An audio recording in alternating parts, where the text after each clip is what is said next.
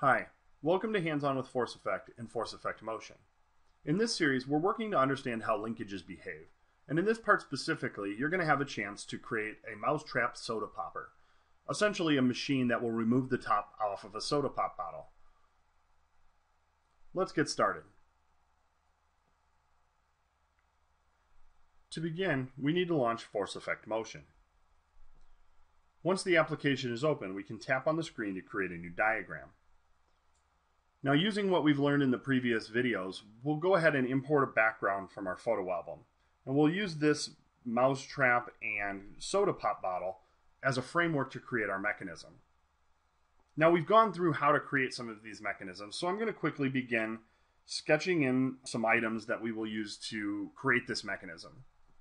I'm going to start with the mousetrap arm. The reason for this is I know its exact dimension. So if I draw that in and create that element, you'll notice that it says it's 16 inches long. We know that's not the case, so I'm going to go to my selection tool, tap on the element, and then tap on the dimension. I know that our mousetrap arm is actually 2 inches long, so I'm going to enter 2 and hit done, and you'll notice the dimension is updated.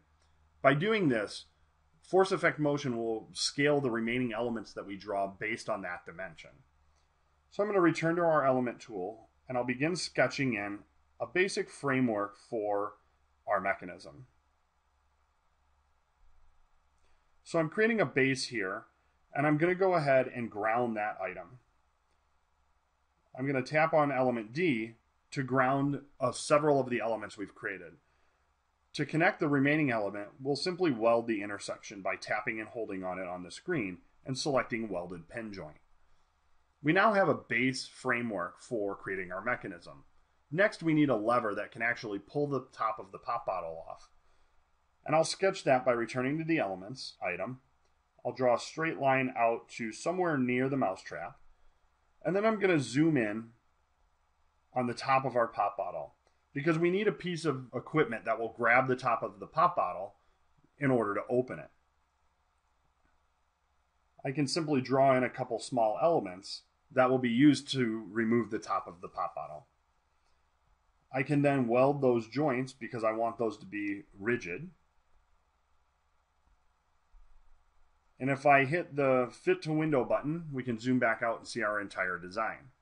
If you go to the Kinematic Motion Testing tool, we can actually grab components and test what their motion looks like. This looks like it would work, so we'll go ahead and hit Undo to return everything to its original position, and we can move on. The next thing we need is an element that connects the mousetrap arm to our new lever.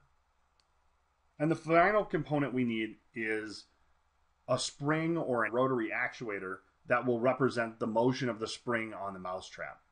And we can do this by selecting the actuators menu, which exposes two different types of motion. We have rotary motion and linear motion.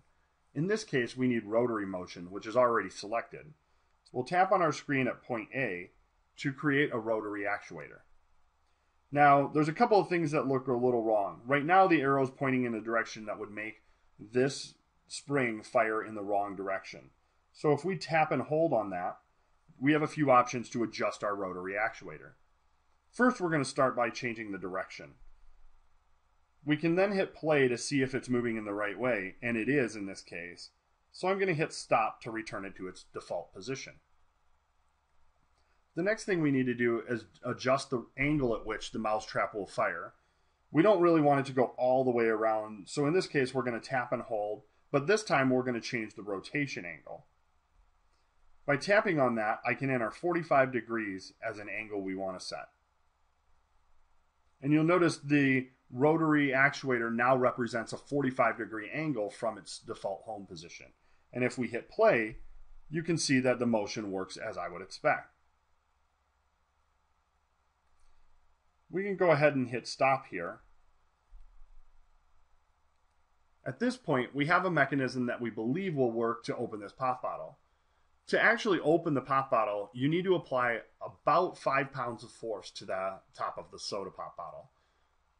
We can test this in Force Effect, but before we do that, let me go back to my gallery and show a little more advanced version of this opener.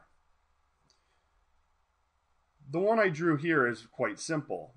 But I have created another version that shows a little more complexity. It's up to you what your design actually looks like. It could be very simple or very complex or somewhere in between. Now take the moment to go ahead and try to create your own mechanism to open the pop bottle.